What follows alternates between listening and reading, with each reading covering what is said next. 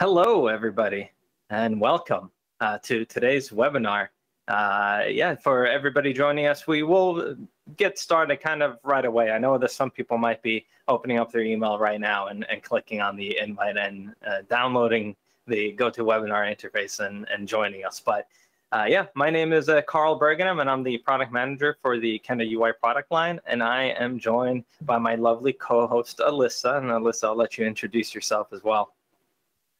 Hi, I am the Angular developer advocate for Kendo UI, and I'm so happy to be here. This is going to be a really, unique format for our webinar. Should kind of proceed as normal, but we have so many extra goodies afterwards. So just excited for today. Yeah, it's a lot of fun stuff. All right, so we do have a pretty packed webinar today, actually. We are covering a lot of stuff both on the jQuery side and on the Angular side. So I'm going to go ahead and get things started. So you should see this first initial lovely transition. And the first thing that I want to cover is that everything that we cover today is available on our What's New pages that we have over on the main Kendo UI website. So if you go to kendoui.com or telerik.com, hit the What's New menu navigation there, you'll be able to see any and all updates that we covered today, just in case you want to see the components and go to the links there, etc. So everything will be covered there as well. And one of the first questions that always gets brought up in the question box, and I should also mention that if you do have any questions, you can feel free to type those in over on the right-hand side or whatever you left the GoToWebinar interface. You should see a little chat box you can type into. So we have a full crew of folks that are ready and waiting to assist you with any and all questions that you might have while Alyssa and I go through and cover the content. So if you have a very in-depth question about a new feature, a new component, or anything else about Kendo UI in general, we have a whole slew of folks that are waiting to help you and assist with any and all questions. So if your first question happens to be, will this session be recorded? I can give you the answer right now. That is a solid yes. So you'll be able to find this webinar hosted on our YouTube channel, which you'll be able to find at this URL. So just youtube.com/KendoUI-TV.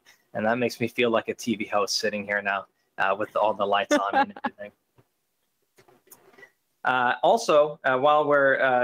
we'll be paying attention to questions over on the right-hand side in the GoToWebinar interface. If you prefer to, you can also ask us questions on Twitter using the hashtag KendoUI hashtag. So if you see me looking down or off to the screen at all, it is because I'm going to be paying attention to that Twitter stream when I'm not presenting. So that's kind of a way for us to be able to also interact with you on Twitter. So if you prefer Twitter, feel free to ask us questions there as well, and we'll try to answer. And of course, if we don't answer you during the webinar, we'll try to follow up as quickly as we can afterwards to make sure that your questions are answered. Now, in general, for R3 2020 for Kendo UI, we have a lot of things that have happened.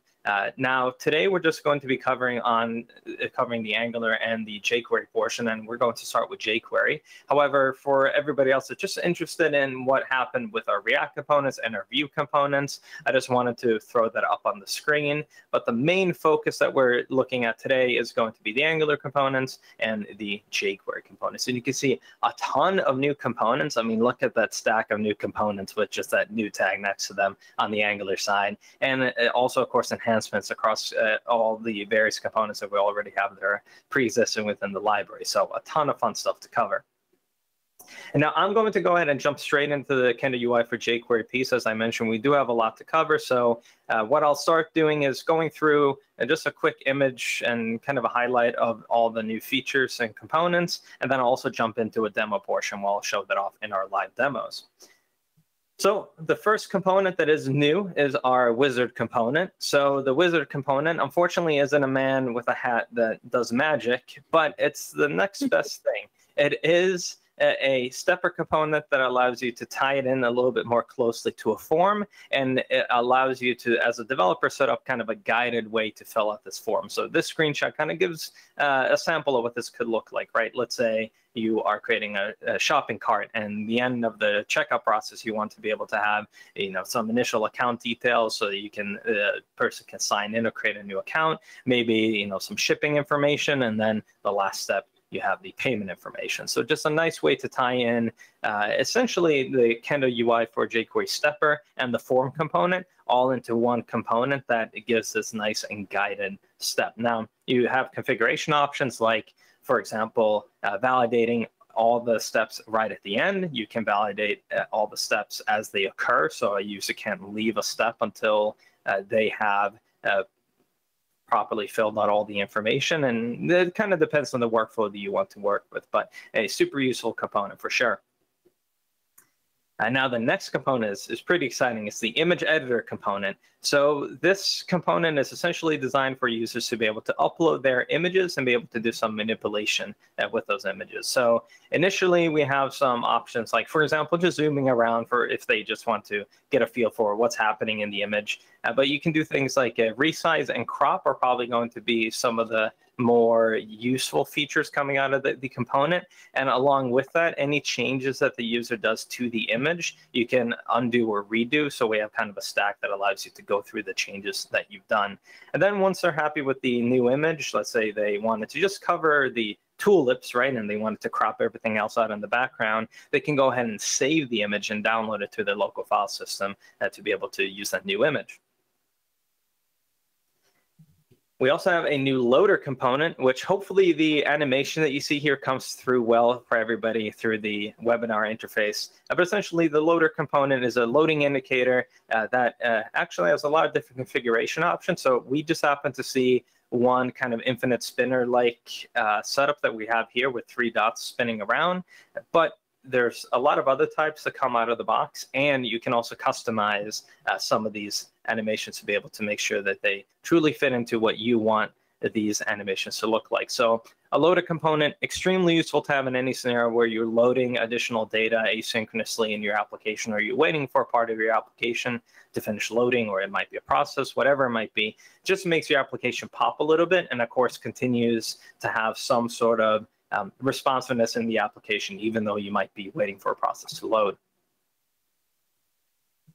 The next component that we'll be talking about is the AppBar component, which is a great component if you're somebody like me that I don't know how many times I've created a header in my days creating example applications, but the AppBar allows you to create what we see in a lot of modern day applications, right? This nice little header bar, which actually you can even apply to the footer if you like to of your application. And it comes with a lot of flexibility, actually. You can do some pretty interesting stuff, like, for example, work with a template in order to be able to insert custom components or any type of component, like, for example, the search bar that we see here in this image. You have the ability to do action items. So you see over on the right-hand side how we have some icons that we can work with, like a count icon, for example, a notification icon, whatever it might be. And you can also, as we see on the left-hand side, do something like integrate with the drawer component, for example, to expand and collapse navigation over on the left-hand side. So, Carl, we are so spoiled. Like, we're just so spoiled. Do you remember the days? Were you there when you had to position things and that's all you had in the web? Yeah. And to create a header or footer was a nightmare, and now we get this luxury. Like, I just had to say how spoiled we are. Yeah, I know. You just add it to the application, you're off to the races. Yeah, when I first started doing web development, I found the perfect layout that I created with all the different iframes that I could, and I just saved that as a template, and that was the start of everything I did. Iframe at the top, iframe on the left-hand side, iframe from the footer. Felt great. So now we no longer have to do that. Yeah.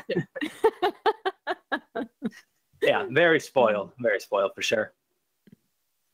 Now, another component that we released is the text area component. So what we essentially did here is we took the existing HTML text area component. We know that that is a standard HTML element, and we built on top of that to create additional functionality that we find is useful with the text area component, and then integrated it with, of course, other components from the Kendo UI suite. So not only is this something that allows you to now have a text area that is properly styled with the Kendo UI themes, which you could do before with some CSS primitives that we offer, but now we're also adding additional functionality on top of that to really make sure that the text area fits naturally into the rest of your application. Some folks might also be familiar with this called a multi-line text box, especially if you're coming from the material design world. that tends to be something that gets brought up quite a lot as well. So it's all kind of the same text area, multi-line text box. Now, in terms of improvements that we've done to components, we have a lot happening in the Gantt. So first of all, we now have a column template. So for those of you that are familiar with the Gantt, you kind of have this tree list-like structure over on the left-hand side that has a set of columns. And now within those columns, you can define templates just like you can within the tree list or the Kendo UI grid. So in this particular case, it's a team lead column that has an avatar and a name. So that is just a template provided for that particular column. And you can do that on a column by column watching basis. yesterday when this was introduced for React, right? Yes. The Gantt chart. And I've honestly never in my life heard of it. So is it just a chart with random connections? I was still really confused by that. It seems like there's a lot of features, so I don't. Yeah, the Gantt chart, there we go, is a very initially it looks kind of simple, right? It's a tree list and then some tasks, for example, but it's a super useful thing to work with when it comes to project management. So everything you see on the right-hand side, and we'll see that in the demos as well, are tasks, and they might be related to something. So for example, for one of our releases, we could lay out all the components and all the features that we want to create and then how they're connected. Maybe we need to do some design tasks before we're able to do engineering tasks, right? And you can actually see that kind of laid out in a timeline on the right-hand side. And then, from a pure data perspective, you can see what the data looks like in the tree list. So super useful tool in project management. In fact, there are solutions out there that are just Gantt charts that have a lot of functionality on top of it. So it's a super powerful component to be able to pull into your project and work with data, not have data exist somewhere in another application that you don't have access to a database for, or something like that. So, the features that we've added with this release just continue to extend upon that powerful component.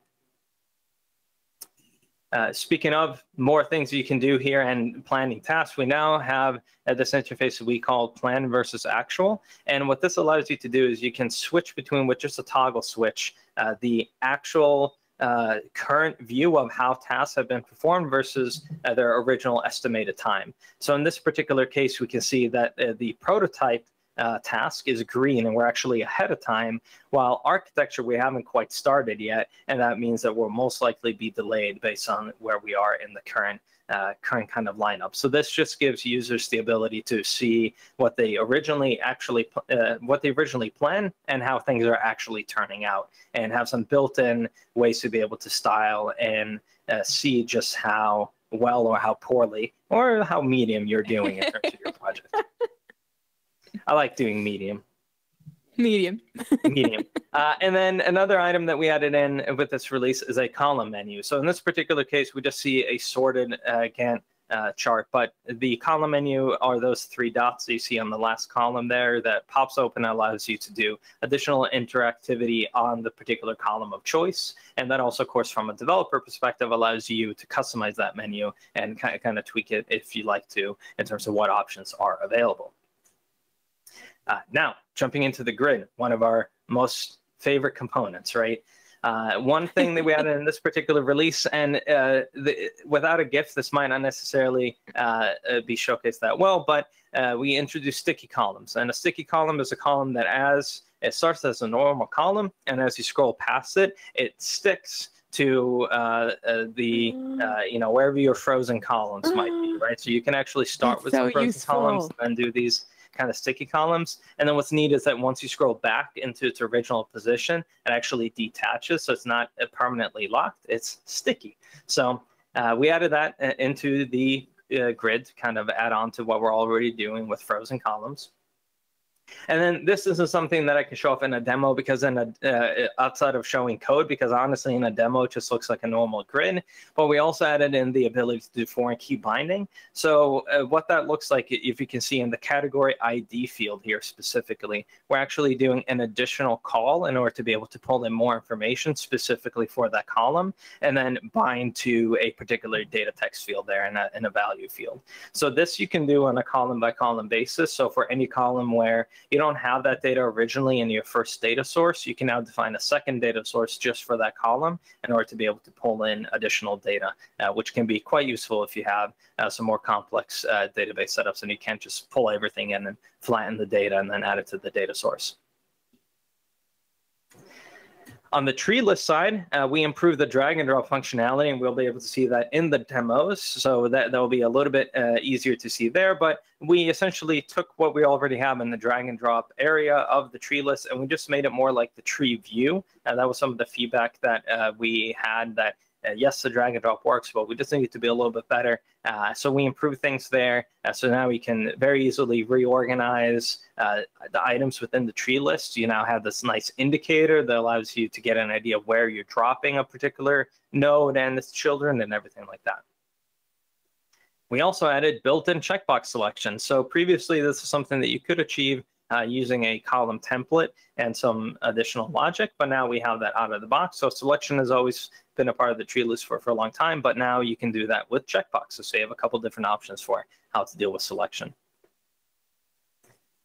And last but not least, something that we will highlight when we jump over to the demos is that we've also kind of given a facelift to the demos, and also we tweaked the all the goodies underneath, under the hood. So the docs and demos for Kendo UI for jQuery are a lot faster to load. So you'll be able to see that as we navigate through the docs here, that it's quite snappy. And we've improved a lot of things under the hood to make sure that the demos are as fast as they possibly can be. And in some cases, we've actually seen an increase of like 400% in terms of performance. So they're that much faster. And that's a big number, right? 4x is quite significant. So that really adds up over time, right, as you're navigating through the demos and maybe using them in your day-to-day. So hopefully we not only save you some development time, but also save you some time when using our resources.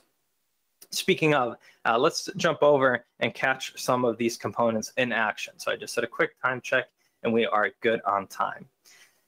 Now, first, what you'll see when I jump over to these demos, if you haven't taken a look at this over the last week or so, we do have a new and updated look of the demos. So now, whenever you navigate actually to any of the Kendo UI product lines, jQuery, Angular, React, or Vue, you'll see a common interface for all demos. And we have some of the top available or most popular components here at the top. Some sample applications that you can actually cycle through if you like to. So we have about 5 or so that you can navigate through right now. If we scroll down here, you'll be able to see this is a full list of all the components, just like we normally have, right? But just a little bit more up to date in terms of a look and feel. And we have, of course, the new lovely Kendoka down here at the bottom as well. Now, if we just start taking a look at some of our components to see the demos in action, you'll see that the demos themselves actually have also been updated in terms of their look and feel. So we traditionally had the demo running up top and then the section below with the source code. But now you can click on this tab to be able to see the source code, easily jump over to the API reference. You can also edit the component, for example, in this particular case, in the overview that we have here, we can edit it in the dojo or in the theme builder. So the dojo is where we can modify the source code and play around with it. And then the theme builder is where if you want to take any one of our existing themes and, of course, modify it just slightly and download that new theme without necessarily writing all your own Sass and CSS, you can do that in there.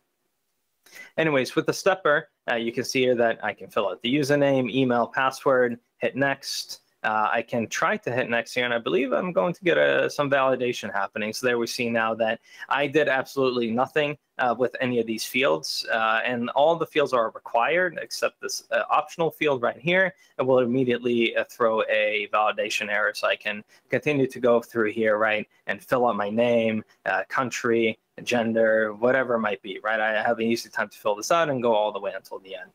So the wizard, as I mentioned, right, can work kind of as a standalone component, or you can do some integration with the form component, and you can even load the content asynchronously, so you don't have to necessarily have everything predefined if you have some really large forms. The wizard, to me, is great to take really large forms and narrow them down a little bit, so it's a little bit more, I guess, consumable by the end user. So hopefully you're not loading too many items on each step of these forms. Or of course, we just have 3 here, but you can have as many steps as you like to.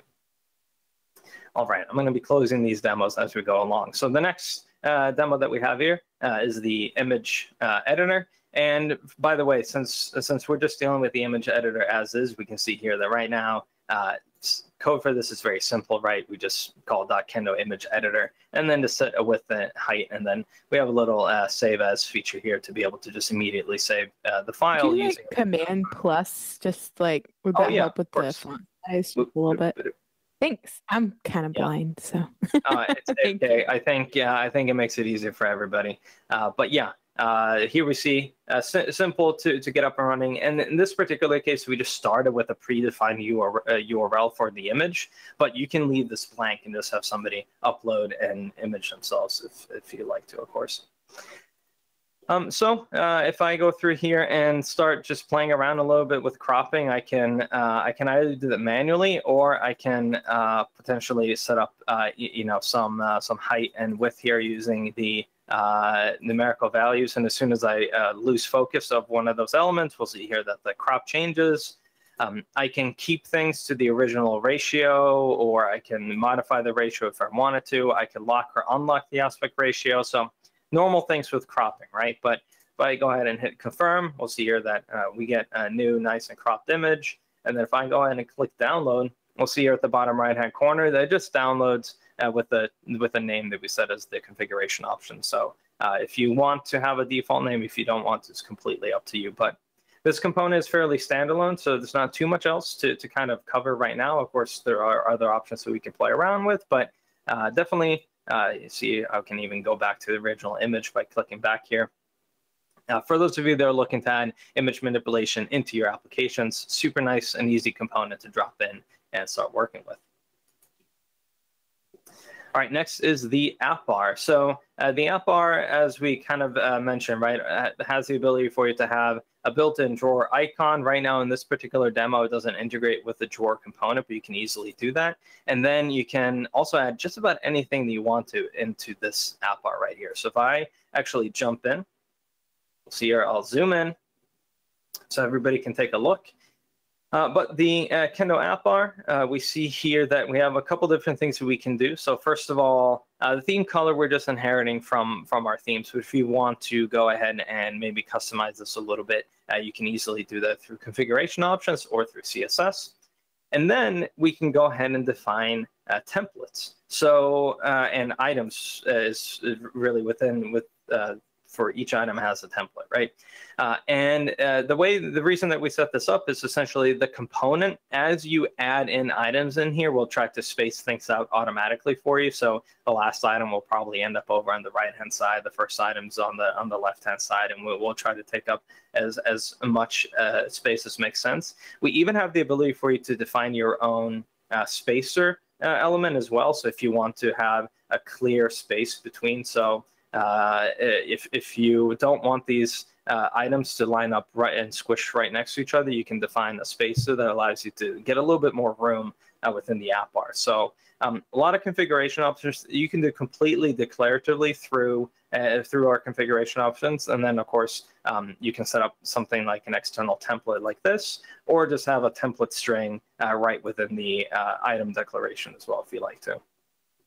And something that's neat is that you can also define the position if you like to. So, for example, right now we have the sticky position. So that means that as I'm scrolling through the content, it is going to kind of remain there up top. I can also do static, which means that it's always at the top, but as I scroll down, it's gone, right? And I could even define it to be at the top or the bottom, so it automatically takes care of that. And then we can even switch between light and dark modes depending on the theme that we're working in. In this particular case, I'll have to double check what is going on here since the text box there is missing in the dark mode. But in light mode, we'll see that it's all there and available. So all this is just configuration options. So you don't even have to mess with any customized CSS or anything like that to switch between static and sticky. Super easy to get up and running with. Even the footer, for example, when you scroll here, will be sticky when it's on the bottom. This, by the way, will save me countless of hours of manually doing that. Now the text area, as I mentioned, a component that now allows you to kind of make things look a little bit more similar to other Kendo UI components that you might have. So if I switch, for example, from material to default, we'll see that the demo will load, and now the text area will update to fit our default theme a little bit more. And you have the ability to have the counter here at the bottom, of course, and you can clickety-clack and type away, and eventually, maybe if I just copy and paste, right, we'll see that we run into the character limit, and we can either allow people to go over if we like to. In this particular case, we can, and then do some validation, or we can actually stop users from inputting more, which we can do through a configuration option. Nice and easy. All right, just looked over at the time here, so I want to make sure I give Alyssa proper time for the Angular piece as well. So the loader component, as we can see here, is allows you to have the constant animation that essentially you can just hide whenever you stop loading a process. And some of the loader types that we have here is pulsing. We have infinite spinner, which we already covered. And we also have a converging spinner. And these are just some of the types that we have out of the box. Now, as I mentioned, we also have some additional configuration options that allow you to tweak these and the look and feel of them. So it's a lot of power in this component beyond just showing a neat little animation as things are loading. All right, so the columns example that we have here in the Gantt charts, moving on to that, we can see, first of all, that I have a column menu here for each individual column. So that can do things like show and hide columns, for example, filter, sort, and you can add options in here as well. And then as I showcased in the slides, you can also work with templates. So you can very easily define a template by using a template string, just like you would in any of our other tree lists or grid components, for example. Now, I do want to cover the plan versus actual just in a little bit more detail. So as we mentioned in the screenshot, right, we have the prototype item here that is green, and we can see here that it's currently on time, and then the architecture task is a little bit delayed.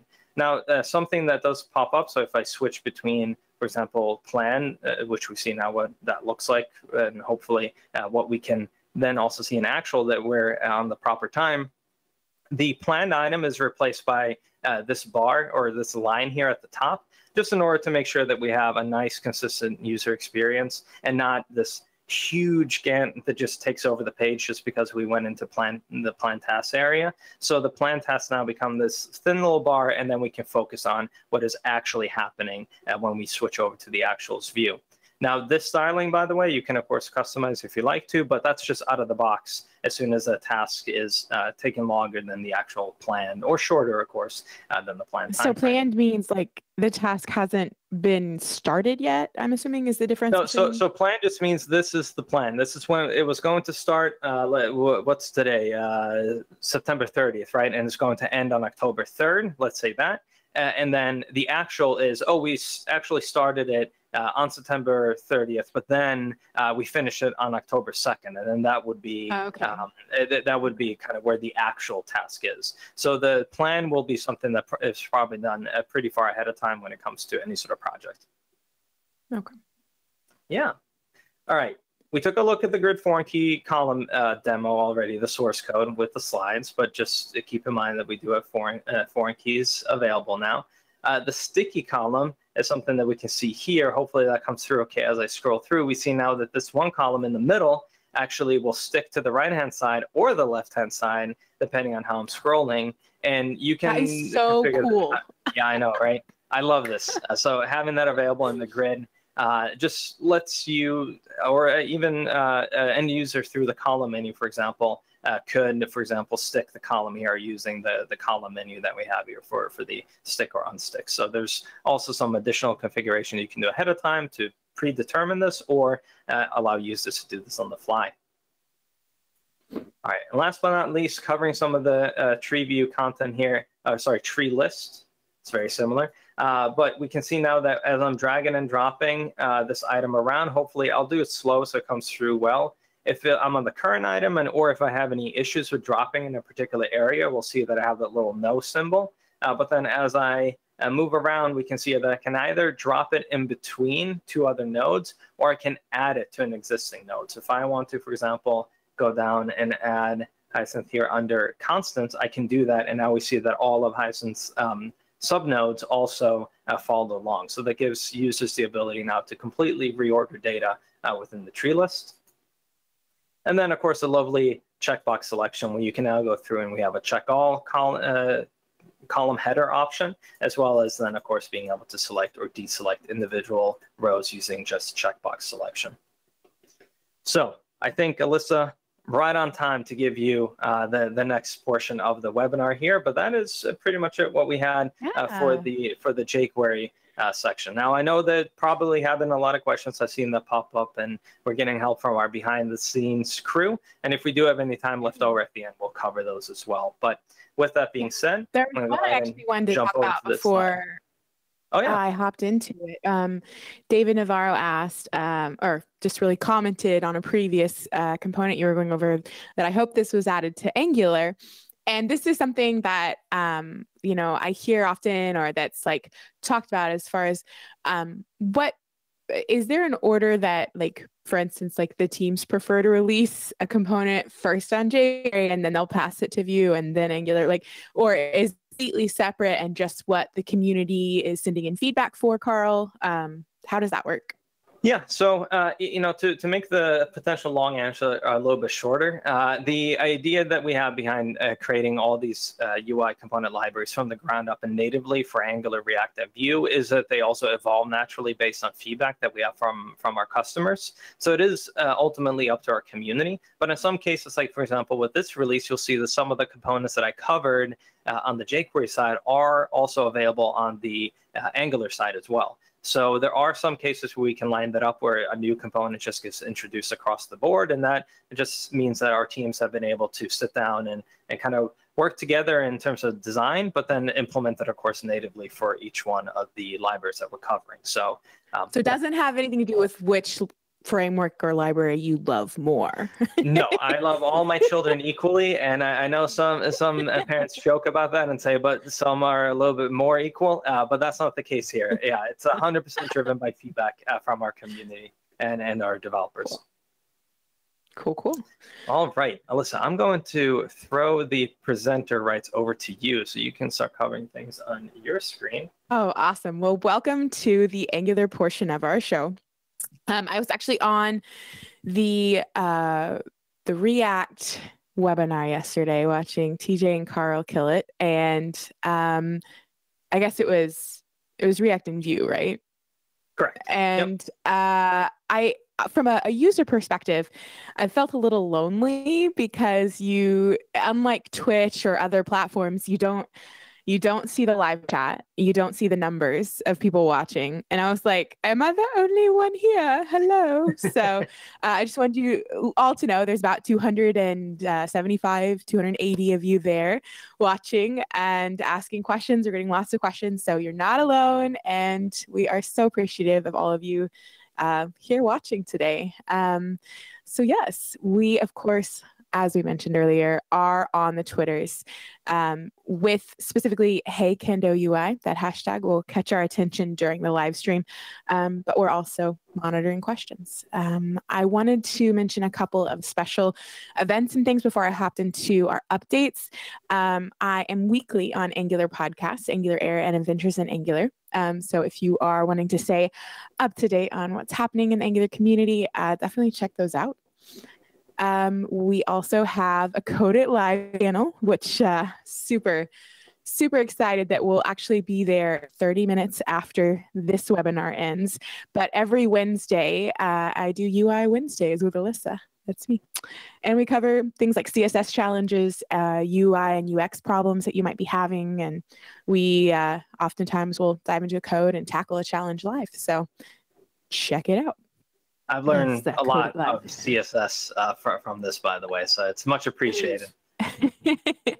Okay, so the last plug, I promise, is for DevReach. I'm organizing an Angular relay for DevReach this year. It's virtual, it's free, you should be there. There's going to be an incredible lineup of people who are all like big influencers, incredible teachers. Some of them even work with the Angular team. So check it out, DevReach. It's October 19th through the 23rd. Lots of prizes, and it's all streamed on Twitch. So definitely register for that. But yes, as you're following along, if you're like, wait, what was that thing she said, or what was that thing that Carl said? So this is the specific link for the Angular R3 updates, but of course, there's one for each product. So if you are specifically interested, check it out. On to the Angulars. Okay. So as you saw, we have a humongous list of components to get through and to talk about. And we also have a ton of new features to dive into. Really, really excited. So we only have 30 minutes each, Carl and I, during this webinar. And I've always been a big proponent of, can we have more time, please? So I'm really, I'll mention it again at the end, but 30 minutes after we end here, we'll be doing a deep dive into many of these new components that you see over here on the left. And so today, it's just kind of a breeze through, ask your questions. We'll do some Q&A at the end. But the 2-hour Twitch stream after this is definitely where you're going to see it in action. So yes, the first one, we're going to cover the new features on existing components first, is the grid now has cell selection. So with R3 2020, the grid now allows you to select either single or multiple cells and rows. And there's a whole API in the docs that I highly suggest you check out, that we now have access to. I think I put a picture here. So this is just as you select, it's highlighting it, but I definitely suggest you go check out the demo for this because pictures can only say so much. Yeah, and one of the cool things, by the way, is you can drag over an area and it'll select cells in that as well. So if you want to just nice, so it's not just clicking. Control. Exactly. Pulling that back up. Okay, very cool. Do we have sticky columns yet? Is that also something we have, or is that not a feature? We have sticky columns. We have sticky columns. We do? Yeah, we do. I was like, I'm so jealous jQuery has this. Okay. The next two new features are all for charts. The first one is plot band labels. And I know it's kind of longer, but sometimes I get confused. And I'm like, if I'm getting confused, I know some of the users might get confused on where things are nestled under the docs. And so this link that I have on every single slide is for exactly where in the docs. You can go check it out right now. So this will be underneath charts, elements, plot bands. But this is what the label looks like. And did a nice little zoom in action there for you. And so yes, you can add plot labels to your plot bands and configure the displays, how it's displaying. And this is just an example of how you could do that with the markup for the plot band, and then also the label inside of your TypeScript where you're giving it text, font color, the color, and the margin. And there's a bunch more, so definitely check out the docs. But the next thing we added, legend titles for our charts. I'm picking up some other mic. I don't know who it is. It might be. Oh yeah, I got that covered in the interface. You're good to go. No, thank you. So yes, the legend titles, developers can now give a little bit of extra context. And it sounds super simple, but here is how you define that now. It's kind of the same way. You're binding title to something in your TypeScript, and then you're giving it the text that it's going to say, the font, and it comes out like this with over on the side where the countries are listed. Yeah, legend titles so in right now. I know it's a small thing, but it really does help with extra context. And I think oftentimes with charts, there's just a lot of data being thrown at a user, and so anything that can kind of streamline. So yeah, it's a new feature. And both of these are quality of life improvements for sure from a developer perspective. You could have done this with some custom code before, but now it's just configuration options, which that's always my favorite to be able to say. It's nothing custom, just a quick configuration option. No, and any time that you don't have to go outside of the framework or the library that you're working in anytime. It's just handy, especially for future compatibility and keeping things up to date. So yeah, definitely love it. Okay, the next two features. So the first one is form guide compliance, which we mentioned in the last quarterly update that we had released a form guide, which helps outline best practices when you're using Kendo UI for Angular forms. And so this release, we've updated many of our form components to bring them up to compliance with our form guide. So that is just kind of a behind the scenes freebie. And then another behind the scenes update that I was excited about, I wanted to mention, is the reduced bundle sizes. And I think I have a slide for that. So we've been able to reduce the overall bundle size that's generated when using some of our biggest components like the grid or the tree list or the chart, and there's others. But basically, we've minimized the Angular drawing, the Excel export pack and Excel export packages. And so these packages are what power many of the data visualizations, many of our components that use those. And so because of the updated tree shaking support, we can now see an average of like 15%, I think, across many packages, but some are seeing up to 26%. So super exciting. Thought we should mention it. And I think that covers all of the new features. We're ready to dive into new components. Double checking the... Thanks, David. He said legend titles. The legend title update is nice. Yeah. Okay, and then I'll let everyone else. There's another question, but it looks a bit longer. So I'm going to dive into icons and let the crew handle that. So icon and SVG icon components underneath components/icons now. Let's go into, so yes, these are used for either a font icon or an SVG icon, which both look the same but have different use cases. And so the icon, the difference between using them, from what I can see, is obviously the name, so Kendo icon or Kendo SVG icon, but also binding the name versus the icon. But I think the names are the same. So I think yes, for any new components in my slides, another thing that I wanted to add was the ng add command to get that in there. So both of these icons are covered underneath the icon ng add command. So the sizes, there's a ton of different sizes, and this is just a chart from the docs with the associated width, height, and font size to those sizes. But then this link is super important because underneath our styling in our docs, it talks about basically the entire breadth of our icon library, and both of those should be available for whether you're using a font icon or an SVG icon.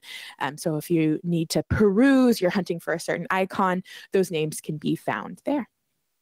Yeah, and there's like 400 or something like that. So you have quite a lot of icons to go through. Yes.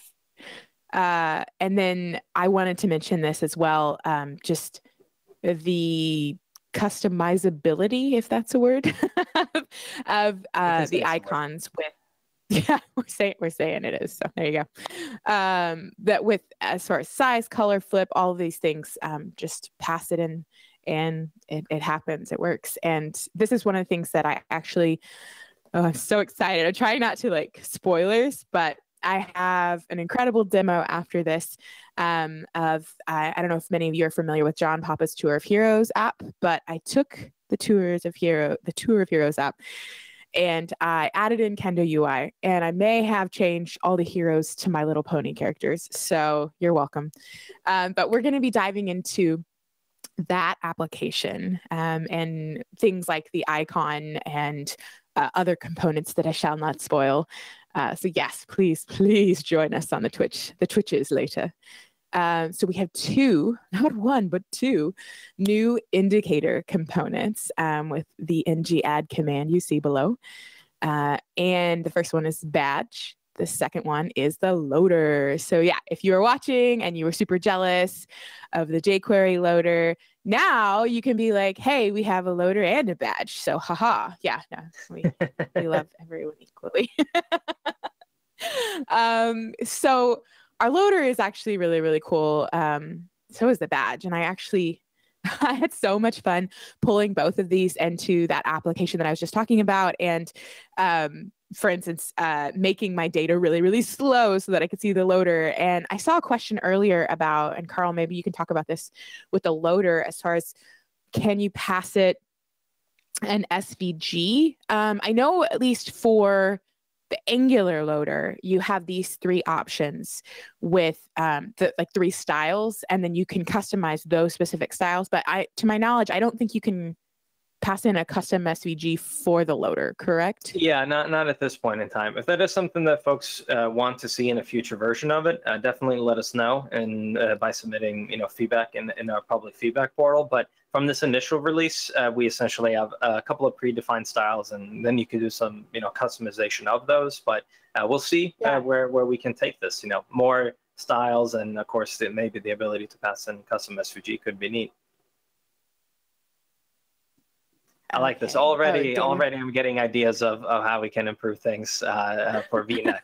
It's perfect. So the badge, when I first saw it and I added it in, NG added the indicators, slapped in the badge, and I was like, okay, what do I do? And then I pulled up the docs, which I'm going to actually take a break from our slides right now and pull those up, because I was really kind of blown away by, and I think you should see me docs. Yeah, I think everybody. Mm-hmm. I'm gonna. Yeah, we're seeing the docs now. A bit larger. Okay. So I was a bit blown away by the customizability. So we have a way to have themes throughout. And so you can easily, by specifying the theme color, change the badge color. But not only that, you can change the badge shape, which I was like, oh my gosh, I had so much fun playing around with this. The size, which similar to the icons, has like an associated like width, height, and I think font size changes as well.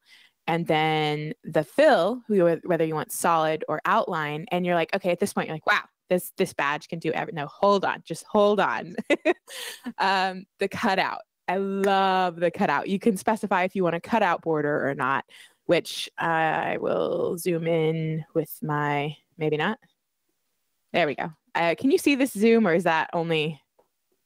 I think it might be only on your side. Only on my end. Okay. Yeah. So there's a cutout, and it's kind of like an outline that's added to your badge, but it looks really super sharp. And I was actually, during playing around with my demo, I was a little worried about like positioning of the badge. Like, is the badge going to need to be near or inside of something? And so if you actually in the docs head on over to the badge container, this saved my bacon because I wanted it in a very custom spot. And so you can, actually think I put this in the slides. Yes, the badge can be nested relatively positioned to elements. And if the target element cannot host the content, which mine couldn't, you can add a badge container, which is supported. So it's really, really neat. I'm super impressed with this small but very finished new component. So check it out. And that is the first indicator. The second indicator, spoilers, loader. So yes, it's just a visual indicator that informs user that there's an ongoing process, right? Like, this data is still loading. We're still transferring you to the next stage, whatever the thing is. We're still submitting this form. And I'm going to pop back over. Pop. Oh, sorry. I jumped us around. Here we go, this one. And let's close this. So the loader, good, our font is still massive. That's what we need. Has these three types. The pulsing is default, infinite spinner, and converging spinner. But just as with our other indicator, the badge, you can specify the theme color super, super easily. And the size, small, medium, large. And then there is, of course, there's other details in the docs which really helped me, especially this integration doc because there's a couple different like use cases, like where you want to put the loader. And this one is a demo of it being on a button. So I'd imagine this is like, oh, I'm trying to submit this form. It's thinking, and then it's submitted, like, and it goes back to normal. But the main thing that my brain went to was it filling out an entire component. So for instance, what I added it to was our ListView, which is new. So that whenever the data was taking a while to load into our list view, I wanted the loader to appear. And so these docs here with this example was a big help on figuring out how you would do that. But it's actually, it's as simple as you would think. It's just an ng if type situation where you're checking if the data is still loaded. So down here, we have this loading panel visible, right, that we're setting our text with, as well as the loading panel visible true false. So yeah, definitely. I'm going to go back over to our slides, checking time. I need to boogie. About 9 minutes or so. But, you know, okay. And we also do have I want to leave a little... the Twitch stream for any additional deep dives. Right. So you know, we can cover everything we have here. And then for those of you that can join us, we'll dive even deeper at that point. So I know that it was asked that I share the link to the deep dive demo here. I'm Alyssa Michelle on GitHub. So you can definitely hunt it down. It is Kendo UI Tour of Heroes. But also, if we could share just in the chat at some point during our stream, the twitch.tv/codeit live, because that's where we're going to be diving into it. And I'll be sharing that and other resources as well. So the text box is our next one. And I was a little confused by this when I saw this. Because I was like, did we not have a text box? Did we have it?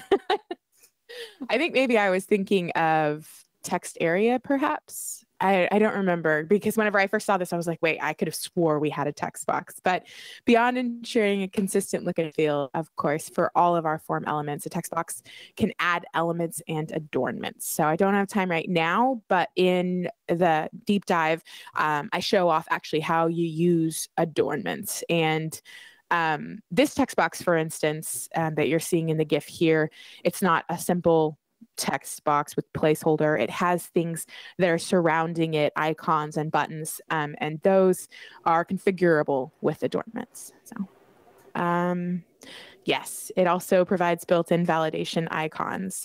So if something's required and they erase it, you can get like the X or the green check mark, and that's just built in by default. And it's actually something, if you want to, that you can toggle off. The range slider. Yes. So we're covering even more scenarios now with this range slider than we were with our previous slider component. It lets users select a range of values by dragging two separate indicators to represent the floor and the ceiling of a particular range. And it looks gorgeous. So yes. Carl, is there anything you want to add on range slider? I don't think I had... No, you know, it's a sleek component, but it does what the name says. It gives you a slider that allows you to select a range, right, a start and an end. But there's a ton of configuration options into that, right? But that's the main gist of the component is that kind of behavior. Yeah. And let's see. Of course, it is underneath. If you're hunting for it in the docs, it is underneath components and then underneath inputs. Breadcrumb. I was excited about this one. It was fun. The breadcrumb component, most of you are probably familiar with what a breadcrumb is, but it allows you to navigate within like the structure of your web page so that you can easily navigate backwards or even all the way to home. And it looks like this. And so I love the breadcrumb. Super, super simple, but at the same time can be painful to implement by yourself. So I love it.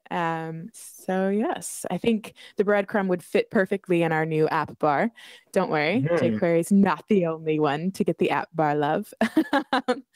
And as we saw, I know Carl covered the AppBar in more details in his demo, but it provides it's basically a wrapper for either a header or footer, right? It's to show page titles, brand identity. You can put the breadcrumb in there, navigation items, whatever you will. So yes. Yeah, and while I don't recommend it, while we were playing around with the React version of this yesterday, we put a full Gantt component into the AppBar. I know. I didn't mean for it to go that far, Carl. Yeah, I asked a question. That was your question. Yeah. Put any component in there, and TJ was like, "Let's stick a Gantt chart in there," and I was like, "Yeah." Oh, no. So you could technically do that here as well. Morally, I don't think that you should, but you know, you still can.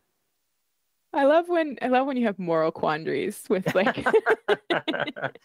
yeah. Oh, I love it. It's just like putting a tree view in a cell in the grid. You probably shouldn't. You should look into right. Like, is this something you should be doing? But yeah, your users won't like it. Someone said, "Help me go to Twitch." So we shall share the link, and I have it coming. I posted it in the chat for everybody, and we've been addressing questions as they popped up as well. So everybody shouldn't have that link available for those of you that can join us there. It's gonna be me. It's gonna be Carl. It's gonna be a fun time. All right, you just gotta show up. You just got. I think this might be the last one. I don't know. I think it might be the list view component. She's not nested. She's just under component/list view. And it is a way to visualize repeated data content in a list, right? But get this. This is what I spent like the most time on. I know it's such a silly, like, really, you spent hours on the list? Yes. I spent hours like customizing, tweaking. There's so much that you can do with the list view. And it looks simple, but just things like paging or adding in our new text box component to have a search that filters through the list while still having paging, right? These things are like not easy to implement. They look like, if you do it correctly, they look simple, but it's just actually really beautiful. This is my favorite. This is the cherry on top of the beautiful R3 cake.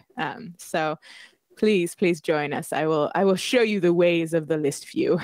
Yeah. And something to keep in mind too, by the way, is you were showing off just a list, like a traditional, takes up the full width, but you can have templates like cards, for example, using a card component and do something, I guess, like Etsy or Pinterest, right? Those are the top two that come to mind. Or eBay used to do this as well. But you essentially have these cards you can just scroll through, and then doing endless scrolling on top of that. That's when things start getting kind of complicated pretty quickly, and adding keyboard navigation or anything like that, right? So, and that's one thing that because I started off with, I have a ton of data. Let's just get it in the list view. And then I will walk you through that on Twitch, but I'll also show you how I was like, I want this super custom card component to iterate through our list view, and just how easy it was to do. It really, really was. So come check it out. I love it. Feedback. So Carl and I were talking about this earlier, and I've seen it firsthand working here now for, I think, maybe 2 years. I have to double check, but I've actually witnessed feedback from the community come in, affect what the dev team does, and get released. And so please send us your feedback for feature requests, component requests, bugs that you find, whatever. We want to hear. We do. And I say this every time, but I mean it. I really do. I know you have many options to choose from for component libraries with Angular. So thanks for choosing Kendo UI. We all appreciate you very much. Yes, so this is the reminder and the URL in disgusting purple, pink, and white. Twitch.tv/codeiTlive. So this is where I'm taking the tour of heroes, adding in My Little Ponies and Kendo UI, and it's like a combination that, like, what could go wrong, right? It's perfect. So yeah, join us there. It's going to be a blast. I think that is all I have for you, and I think we are 1 minute out. So Carl, is there like a quick question we could answer at the speed of light? Well, I do. So we've actually been answering a lot of questions in the back here. So anybody that has asked a question so far has an answer. And I am going to just quickly do some housekeeping items. So we probably won't be able to do a live answer here, unfornihtly, but just to make sure that you want me to make you the presenter? Do you have any slides I'm for that? about to steal it from you, and I'm sorry. Do it. I did that, but here we go. We should see my slides popping up again. Perfect. So as I mentioned, right, just some more housekeeping items here right at the end. We of course appreciate you sticking out for the entire hour here. But any and everything that we've covered today, you can find on Telerik.com/Kendo UI, and then you can navigate to the jQuery components, the Angular components, and of course, if you're interested, the React and Vue components, which we just didn't cover today. And everything that we covered today is also available on the blog. So Alyssa mentioned specific blog posts for Angular, but we dove into this, and you'll see a lot of blog posts from me, from Alyssa, from everybody on the team at Telerik.com/blogs. And you can even click on, for example, the Angular tag just to get Angular content, or the jQuery tag just to see our jQuery content there as well. Now, I did have this last slide for Q&A, but since we are right up on time, we will kind of leave things as they are now. And thanks to our awesome helpers, we've been able to answer all the questions that have popped through so far, I believe. Now, if there are any that we missed, we'll of course follow up if we can and reach out to you with any answers that we might have. And of course, for those of you that might be joining us in half an hour on Twitch, you can even feel free to try to repost your question there, and we'll be able to help out live. So that will be Alyssa and myself taking care of you there for a little bit.